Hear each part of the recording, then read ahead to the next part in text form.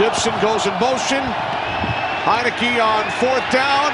Again under pressure from Ojulari. Fires downfield, and it's Curtis Samuel who makes the catch out at the 48-yard line and quiets this crowd. A 21-yard connection.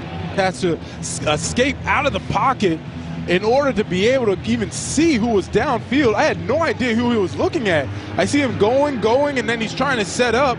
I'm like, who's he throwing it to? And Curtis Samuel out of nowhere gets open for that first down.